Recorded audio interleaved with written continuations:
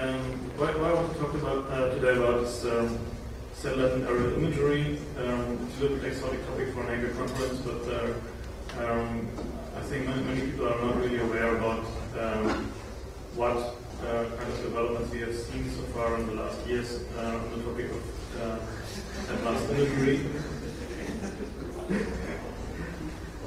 Okay. First, I will talk a little bit about the history of aerial images, satellite images, and how they are being used. Then give a quick overview about the military intelligence systems, how they have developed, and what kind of systems are being used today. And some commercial systems that are available today. Some words about resolution. I will hopefully show some examples, some simple methods of analysis that everybody can learn just through the experience, and some more advanced methods, and give an overview of what to expect in the next years. Historically,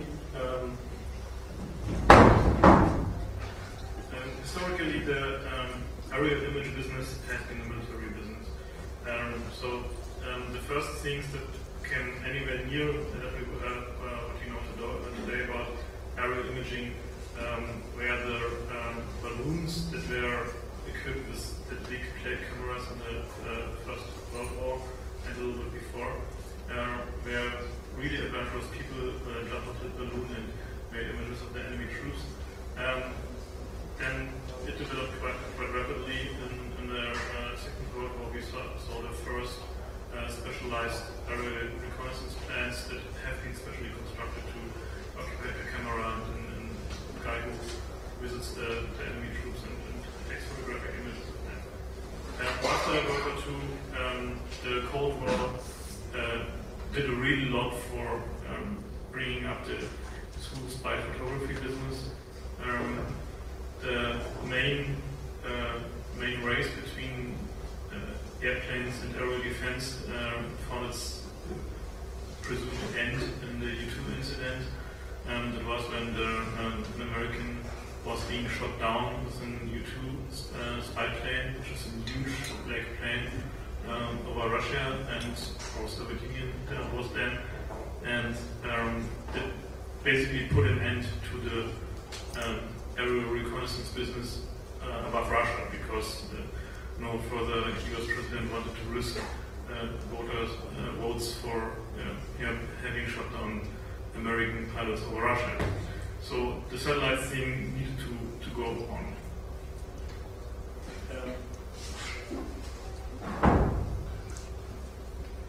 The first satellite program that's now nearly completely known because it has been declassified was the Corona program. It was the first military system in the US and in the world. It was, from today's point of view, technical curiosity, because what they did was shooting up a big camera in a satellite and taking a lot of images and returning the film back to Earth with a little capsule. The capsule descended through the outer atmosphere into the inner atmosphere, and there unflapped in parachute. And since the Americans were really paranoid about the Russians getting to know what they were doing there, they catched the parachute in air and tried to calculate the landing area in a way that it was always over sea. So they put in a salt block in the wall of the capsule.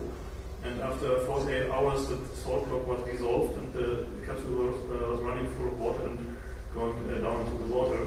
So they really wanted not to let the Russians to know what they were up to there. The power incident, as I said, and the direction of the Berlin Wall triggered a massive investment into satellite programs. They were running since 1957, where the Sputnik shock put a huge boost on that, and then after Poland and after Berlin Wall, the Americans really wanted to have something that the Russian defense could put down.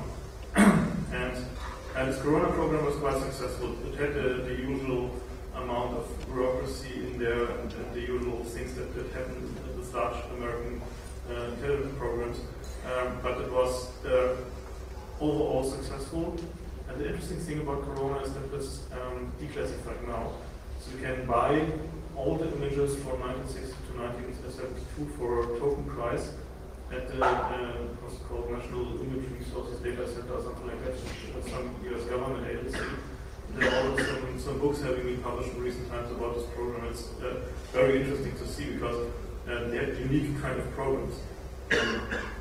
Never anybody had before had deployed large amounts of film into the vacuum of space, or near vacuum of space, and their problems with things that the elastic from the rolls that transported the film all the time built up an electric charge and discharged on the film. So, which was in spark and ruining half the film when it happened. And they had no model for calculating the problem at that time. It was end of 50s. And what they did was they did a purely experimental approach. They just ordered huge quantities of these rolls from the manufacturer, put them into apparatus that run huge amounts of film over that and measured which build up electric discharge and which not, and just built into the few satellites that they shot up, the 5 or 6 from the 100 that didn't build an electric charge. So that was the basic model of doing it. And they had a number of interesting camera systems in there. They also used refurbished or rebuilt cameras from normal manufacturers for mapping purposes. What they get from Corona images is resolutions between 6 and at the end a little bit better than 2 meters. In the early beginning it was between 10 and 50 meters. And they also have mapping cameras for having huge areas to grab. The problem is that by the laws of optics, the more focused you are on an object, the smaller the area you can photograph.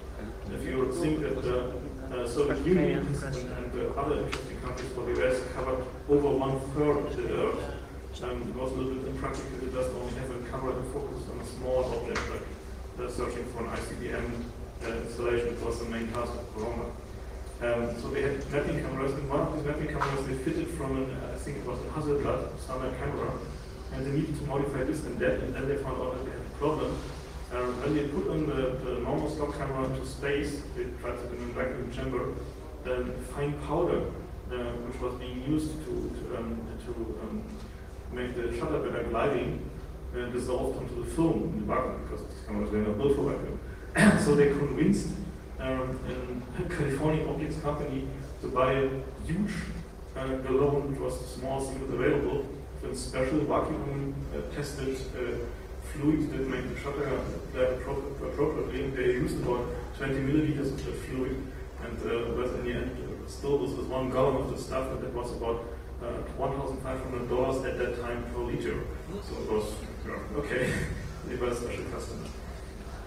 So another thing that is very interesting about the Corona program that's being now declassified is juggling the amount of money that is really going into such a dark project and what is going into cover projects. So they had about 5 to 7 cover projects that were something that sounded vaguely like it could be matching with the activities going on in that building, but were not the actual activities. Like they had something going on with optics that were sounded like, okay, could be possible, but was in reality the building of the satellite camera that the company named imagery. And so up to 1/3 of the whole budget for a black project goes into cover projects and security. So only 2/3 are going into the actual project. So the Russians were not sleeping either. They were the first to space, but they had their own kind of problems. They built a system called Zenit. The first successful images was Zenit 2, it was in Cosmos 7. The real space exploration of the Russians started with Cosmos 1, you see the priority. After they were barely able to guarantee that they had an object in space that could keep an atmosphere and could be kept from falling back to Earth uncontrolled, the first thing they did was shooting up in camera. One thing that you need to know is shooting in camera in space is incredibly difficult because you have a free moving object. Everything mechanically that moves inside that object makes the whole thing jitter. So, and you need to stabilize this thing so that it doesn't rotate, so you need to have gyroscopes and all kinds of stuff. So it's a really, really mechanical problem. The Russians were not that rich with their American counterparts, so they returned the camera and the film, not just the film, as the Americans that threw away the camera. And that gave them, after they had 2 years lost with internal troubles, they gave them a head start in terms of quality development because they could debug the cameras. They were returning the cameras, and so they could debug the cameras and see what the problem was, and gradually improving the cameras so that they got a much quicker resolution increase than the Americans had. The Russians are still using photo return satellites simply because the modern electro-optical satellites are damn too expensive when it comes to the data, and these film return satellites do the job for a lot of purposes. So, for instance, at one of these crises between Israel and Egypt, they fired up one satellite on one photo return satellite every 4 days. So that they kept up for nearly 2 months. So it was like bam, bam, bam, bam, everything they had. And they returned the satellite, loaded the film, put it up on top of a rocket, and bam. So that was how they were doing quick reconnaissance in these days. Okay, today you can buy the results from these satellites. They are called KVR, and KVR 1000 is the satellite stuff that is all being sold today on the internet at the terrorist level. That is what you can expect from such a KVR satellite. What we see here is an about 2 meter resolution image of the old single intelligence installation of the NSA and the Teufelsberg in Berlin, Germany. What we see here is quite interesting. It doesn't look like much, but we have here an access road going to that thing, and we see that it's a clearly defined thing. Plus, here's the exit road, and here we see the black line, obviously something like perimeter control or something like that. But you couldn't see much of buildings. You could barely think, okay, that could be a tower, but only if you know something about the object. It was not really what you wanted. So the resolution race was going on, and there I don't know how many Corona satellites, but several dozen, and they were continuously developed. They included in the end 2 cameras to stereoscopic images, which increases the possible resolution that you can see objects of. And today's satellites have 10 centimeters resolution. That's the resolution that you get from a military PO class satellite. There are even sources claiming that the quite recent resolution is about 6 centimeters. That is quite good. It's far away from reading license plates. If everything happens in Neverglad, I can show you a little nice example where this license plate reconnaissance business is debunked a little bit more in depth. But 10 centimeters resolution is quite a lot. So 10 centimeters resolution is, they have this National Image Interpretation Reconnaissance scales in the US where they have some nice examples like, okay, 6 centimeter resolution is if you can recognize the little wing in front of that Russian anti-aircraft rocket. Or 10 centimeters resolution is if you can identify the niche of an installation where they were shooting SS-16 or whatever from. So they have all these natural and everyday occurring examples for their resolutions there. From these kind of things that are being published or that are leaked or going through by Freedom of Information Act research, you can guess a lot about how far they are, what kind of resolutions they have, and how their mechanisms look like. One big problem that they have is image interpretation, because that's something that can be done by software. If you have standard objects like counting a lot of tanks that are standing somewhere, it's not a real problem, or looking for Russian anti-aircraft sites is not a real problem, because they always have some kind of Star of David pattern that is, if you see it once, you recognize it everywhere. But other things are more difficult. For instance, they had an count of Russian ICBM sites in the 60s where they're looking for these really huge rockets to throw atomic warheads to the US. These are major installations. It's not like a rocket that you know from parades, but that's more like a rocket where you want to shoot a spaceship up. So that is a real installation.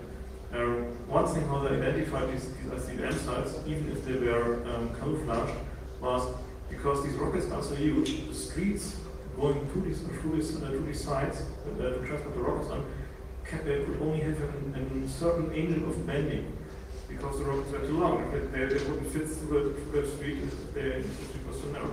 So they developed all kinds of hints and stuff for identifying typical Russian installations. And it is an interesting game, but it's really difficult. And they never solved the problem of having enough people and having enough dissemination stuff for the things until they got to start electronics. Nowadays, the Kilo class satellites are sending up the images digitally. They are not sending them down, but up, because they don't want everybody to read their mail. So they're sending the images up to a satellite network that flies on higher orbits and gets the thing transported to the other side of the earth where they need to go down to the Pentagon or wherever they have their stuff. Okay, this is the same installation at circa 25 centimeters resolution, and now it gets even more interesting. So the first thing is we see, okay, it's an access road, and we have these brown things here. These look like radomes. Could be everything from radar to satellite dishes. They don't want to have your enemy knowing where the satellite dish is turned to. Then we have another tower here. You see that there's a tower by the shadow here. You see that? Even if you don't know what to look for a shadow, then you get it better. So what could we do with this image? We could, for instance, guess how many employees are working there. Or do we do that by counting the parking spaces here? That is the kind of tricks that they developed over a long time.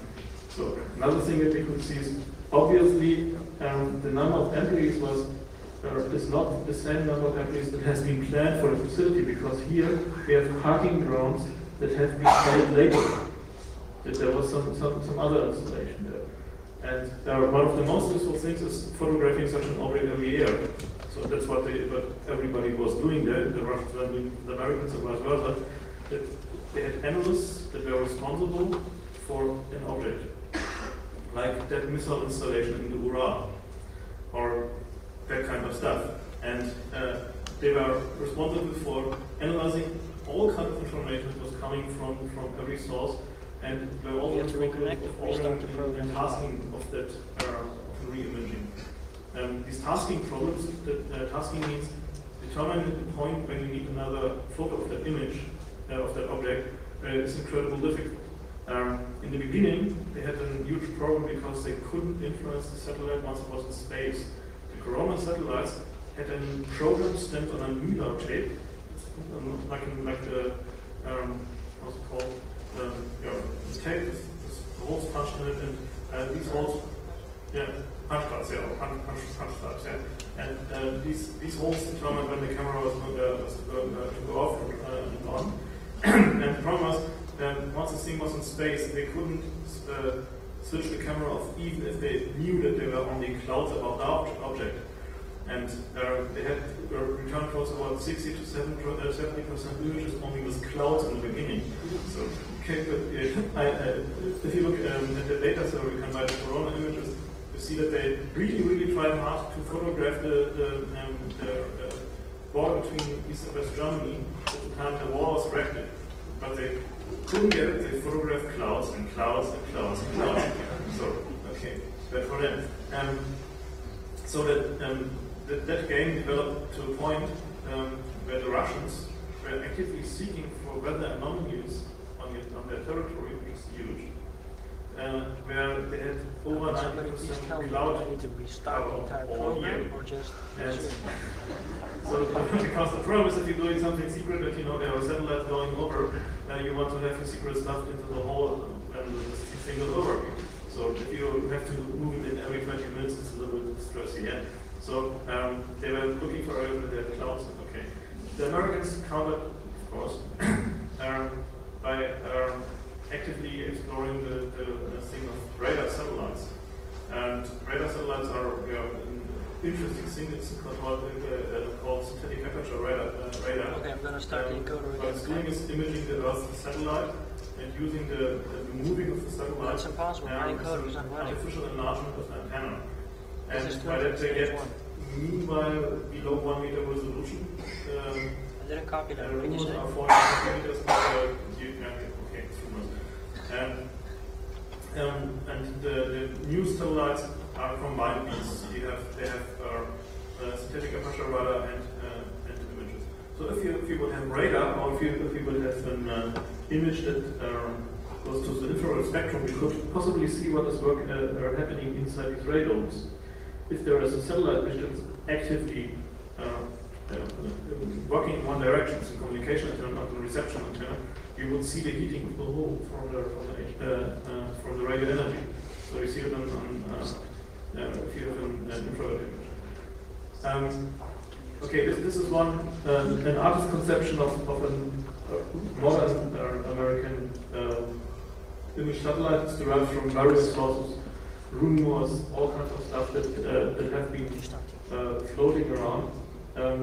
They have changed the configuration insofar as the image mirror is not on that axis, but going down there, so they can move that mirror here in order to have monitor objects that are to the side of the path of the satellite. If they would only go down, it would only be a very small path. And synchronous with that is that radar antenna, so they could do images that are both optical and radar. Okay, there's the usual kind of stuff that you need, the multimeter, downlink dish, uplink dish, data relay, and so on. One extremely good source for information about this, unfortunately, is www.fas.org. There was a research scientist named John Pike, who actively got into the tool of image interpretation by commercial satellite stuff, doing test and treaty verification on its own with satellite imagery and so on. And he's basically the father of civilian use of these kinds of sub-high resolution imagery for political causes. Okay, the optics is quite simple, or not. It's a multi-mirror reflection system. It's a secondary mirror for the image is not right here. And in the end, you have the imaging plane. The first generation of image satellites had tubes in there because at that point the 6CDs were not developed far enough, so they used imaging tubes like in the early TV cameras. One interesting point is that the optical system is nearly identical to the Hubble satellite, and also the rest of the system is nearly identical to the Hubble satellite. And incidentally, the Hubble satellite was being developed by the same company that built these satellites. But there's a really good book about this whole Hubble thing. It's called the Hubble Wars, and that guy has some really interesting insights. For instance, one thing that the Hubble designers got from them was a secret paint. That paint is secret because it does not reflect any light at all at any frequency. It's below measurability, and it's called Marietta Black. And that is being used to paint the inside of the tube here, so that you don't have any stray reflections from the inside of the tube to the mirror, which would degrade the image capability. Another thing that they didn't get from them was the information that if you have a really high resolution imaging satellite, we have a problem with your solar panels. you remember that there was, in the beginning of Hubble, there were a lot of promises, yeah, the resolution is not high enough, that the sharpness is bad, and so on. A lot of that trouble was from vibration that came from the solar panels heating up and cooling down again, and heating up and cooling down again. And that added a vibration to the system that the gyros were not able to compensate. So the whole thing started to jitter. And on a conference years later, the guy who wrote the book was being told by the guys from the black part of the universe, yeah, why didn't you think about it? It was logical. We had a problem with that satellite 15 years ago. So another thing that I considerably pissed off was that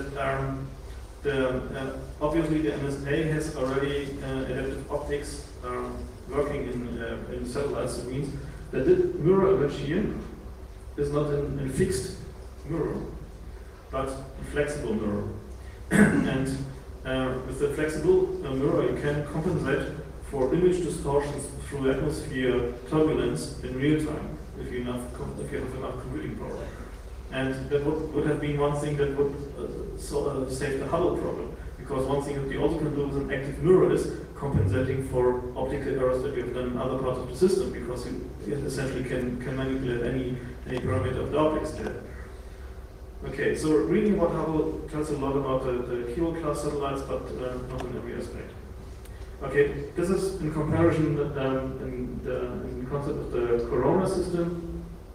The system had a quite different approach to the camera system, because the camera system was moving in that way, because the satellite is flying, and you want to have the camera focused on the object flying over, so the camera was moving with the object, and that kind of stuff is not necessary anymore. So the mechanical considerations are quite less stringent there.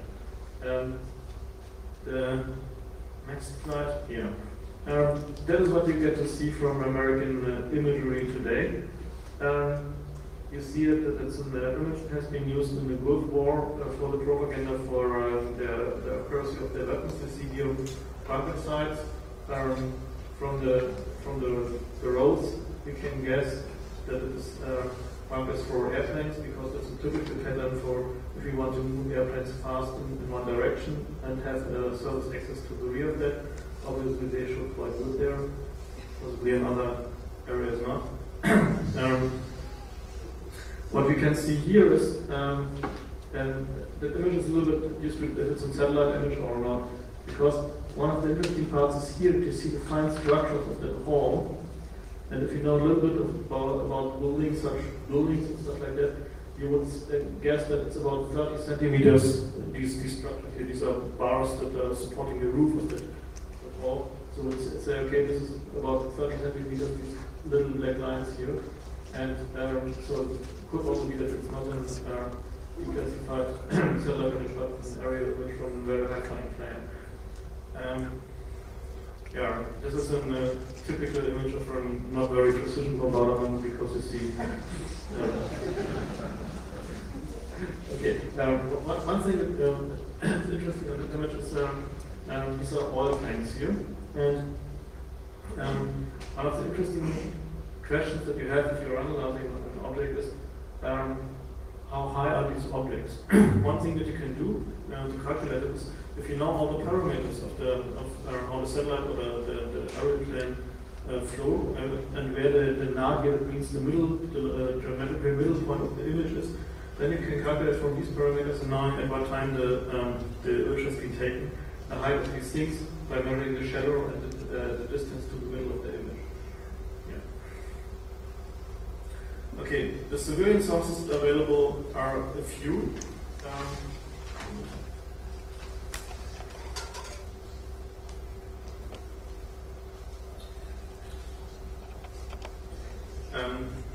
The first one that got to the market was the company Space Imaging, former called Ikonos after the satellite. And they are the first who successfully launched an imaging satellite after losing one. There was the paranoia was big after they lost the first one, and especially after that loss, there was some more agreements on shutter control policy. We'll talk later about. The resolution that you can buy from them is 1 meter monochrome and 4 meter multispectral. They also have combined products where they use the monochrome product to sharpen the multispectral product, which is quite nice images.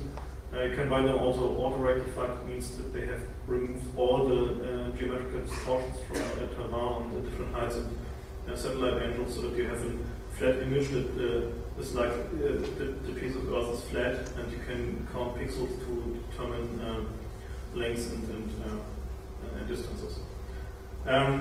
The problem with them is they are quite expensive. The minimum order is $6,000 for an own tasking. Tasking means that you can say, okay, I want to have an image of that area. They have a 20% cloud cover policy. That means that if there are 20% of the image covered with clouds, it's your problem, not theirs. The best way to get images from them is use the archived images.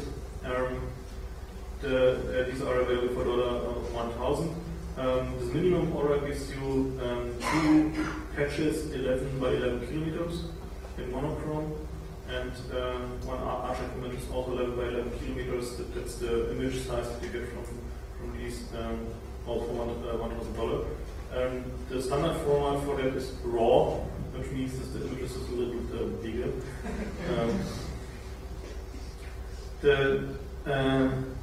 If you need it really quick, they have a policy of not giving you the image before 72 hours. Why so? Before they had a policy, their biggest customers were the defense ministries of countries that were involved with each other. Because if you have a real-time imaging capability, that kind of money, $6,000 per one task, can go on nobody's thinking about it. Yeah? So they introduced a 3-day period to make their product unattractive for buffering capabilities, but it's still useful for bar planning capabilities, of course. In interesting cases, like if John Pike goes on and says, okay, I want an image of the Israeli nuclear reactor in Dimona, then it took 30 days for delivery unannounced. And they also had needed to degrade the image by law to 2 meters resolution.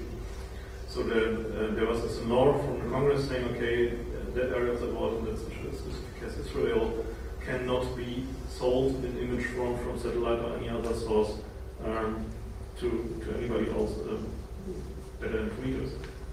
Interesting enough, the Palestinian Authority managed to get quite detailed area images of Israel officially from the Israeli Geographical Institute in about 15 centimeters resolution. It was one thing that the Israelis were really shocked about when they discovered it. Okay, these shutter control policies, I will talk a little bit later about their side but okay. And quite new source is Image International. That's a consortium of Israeli, Russian, and US companies that just became operational about a week ago. They sell about, it's not 1.5, it's not accurate, it's 1.8 meters monochrome.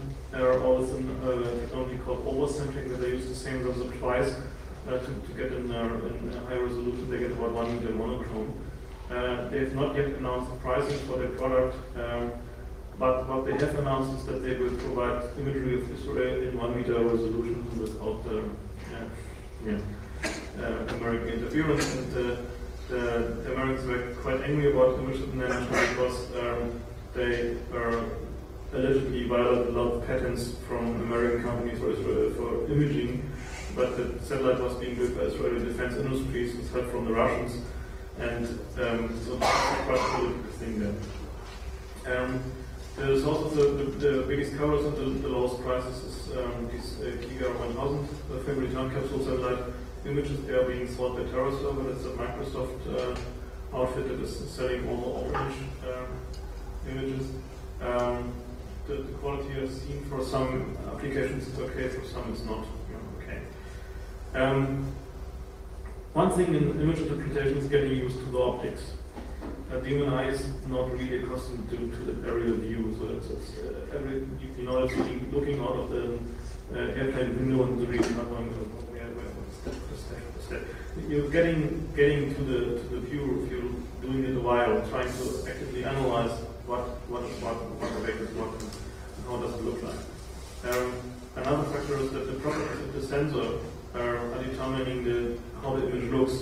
If you have a multispectral sensor that is going deep into the infrared area, the image can look completely strange.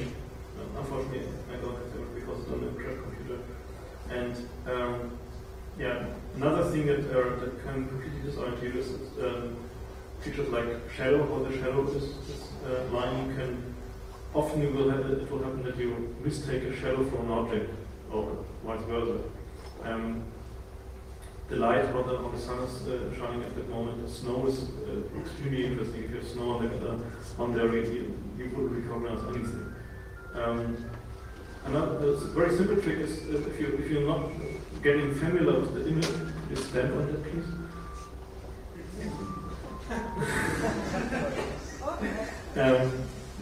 One thing that really helps is rotating the image and show it in a moment. What really helps if you want to get it in that game is get an aerial image city map of your city, of your hometown. They are available for most cities in Europe now. You can buy them for cheap, for 20 marks in most cases. And just walk around with it and try to get used to how this looks on the ground and how this looks on the city map. It's quite interesting. Okay. What we have here is not a really interesting intelligence agency installation, but a storage facility for natural gas in Berlin. Interestingly, these things here have nearly the same construction as the so-called elephant cages, which are the rectifying antennas of the NSA. And if we rotate the image, you see it looks completely different. It's I can flip that. See, you see completely different things. Sorry, if you have it in that way, you wouldn't get the perspective right until you've seen the data image then. Okay. This is in 50 centimeters black and white image. And the very simple method of determining the resolution of an image is car windows. Because you know how big a car window is, it's about that wide and that high. If you look on top of that, it's about that size. So if you can see a car window as individual pixels, so 2 or 3 pixels, like we have that visible there. Okay, on my screen you could see that car here has 3 pixel window, so it's about 50 centimeters resolution. I think to leave that now. Okay. Okay. When you're starting to analyze an aerial image or a satellite image, the first thing that you should try to do is identify the location. Try it with a city map, or try it with another map of the area where you think the image is from, and try to find where it is, because that helps you very much, because you can look for things that have any relation to each other. Then begins, just in your mind, begin identifying the easy objects, the things that are obvious, like trees, houses, cars, parking lots, stuff like that. And then move on to the more difficult things, like more difficult things like trash containers or domes or whatever you have in there, what you want to analyze. If you have identified a real difficult object, take a note for it, because it will help you later on if you stay into the game. One thing that you will learn after a while is trying to guess from things that you can see about things that you can't see. So, like if you're interpreting an image of a ship and you see huge antennas on top of the ship, you can look for something like a generator that provides the additional power for the signal installation that is obviously on that ship, if it has been refitted later. Or if you're looking at a tank facility where a lot of tanks moved or repaired, can easily look for signs of something like a gasoline storage facility, because it's obviously near. It's always depending on what you're looking for. Counting things is very interesting, as we have seen in the parking lot example. That is the thing that is all being used commercially, like determining the output of a pizza facility. That's something that can easily be done with aerial or satellite imagery. You're just counting the trucks that are going through the facility and going from the facility, and you also just count the loading docks that you have there, and you know how much load the facility can bear. So, and if you know about chemical processing, looking at an aerial image from a chemical plant is quite interesting. You can see a lot of things like where goods are being delivered or not, or what kind of pipes are going from what point to what point. So if you have a basic understanding of the process going on at the facility, you will get a lot of things on aerial satellite images. The only way to learn is try it and train yourself. It's not that difficult, it can be easily done. And I will put up the presentation on some web server, and then there will be an URL list, also with books and animation or whatever, where the basics of satellite interpretation are being taught. The problem is that most books that are in the public domain are just going for the usual things like what kind of trees are growing in that area, or what kind of soil is in that area, or the other usual urban planning things that are being taught in university. But nobody is really selling you a book that tells you how the military image interpretation works. Unfortunately, yeah. Okay. One very interesting thing is time series, as I told you. If you have the ability to pass multiple images from one area, even over the years, even if you have 20 years between, maybe you're buying in Corona image of the area, getting to Terra server, buying in a PVR image from the early 90s, and then you find another image at another source, and then you can easily find out how that object or that thing developed, like if it declined or if there was more personnel moved, like it seems to have a back image. Stereo imaging is another interesting thing. The problem is that you need a little bit of equipment. It's not that cheap, and I haven't found so far sufficient software systems that can be used as stereo images in the public domain, and I don't have the money for commercial stuff. The multispectral imagery is also very interesting, but that requires a lot of thinking, and because even if you're doing image processing to try to get features that are visible only in the infrared or whatever, more like you would see that, or like you would expect to look at it. It takes a lot of experience to know, okay, this kind of reflection means that, like, okay, this kind of band in infrared reflection means that these trees are old and will die soon, or something like that. Another thing that can be done even without interpretation is taking a look at the archive database, for instance, at ImageSat or space imaging, because they're putting every image into the database to sell it again. And you just need to look for an area like John Pike did with the Chinese coast, and what he found was that obviously the Taiwanese government, because who else would have an interest in that, has a weekly abonnement of the Chinese coast. A weekly strip of the Chinese coast is one of the best monitored areas in the world, obviously, because they really want to know what is going on there. And it's okay, it costs them, I don't know, $150,000 a week, but it's not the kind of money that's interesting for them, because it's still below $2 million a year. So, and it's a lot cheaper than having the $500 million to shut up an own image satellite. So, but okay, they know that the Chinese know that they know. Okay. And obviously they are much interested in airfields and missile installations and one thing that I will touch on briefly is unmanned aerial vehicles, UAV. These are just planes without pilots.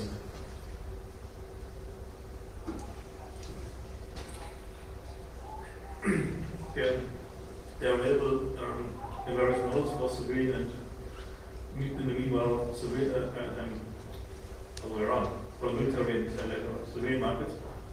The latest thing is one that was called Global Hawk. It was in the news some time ago, and it's airplane the size of 7 to 7, not that small, flying for 36 hours and delivering imagery resolution 10 centimeters, also synchronous image and radar, and has live satellite uplinks like the spy satellites have, and it can fly without direct human interaction. That means that they can say, okay, fly over the Atlantic to Australia, take images from there, and fly to wherever the next base is and land there, so that the command set staff go there and land. So, and okay, we all want to have such a toy, but it's a little bit expensive. The civilian models have been planned, but at this moment the military market is big enough. System price is below $50 million, because so if we happen to have a little bit of venture capital over, then it would be. Huh? Yeah. Yeah. Okay. You can imagine what will happen if these things are in the civilian domain. Obviously, there's a market for buying such a thing and having it over Europe.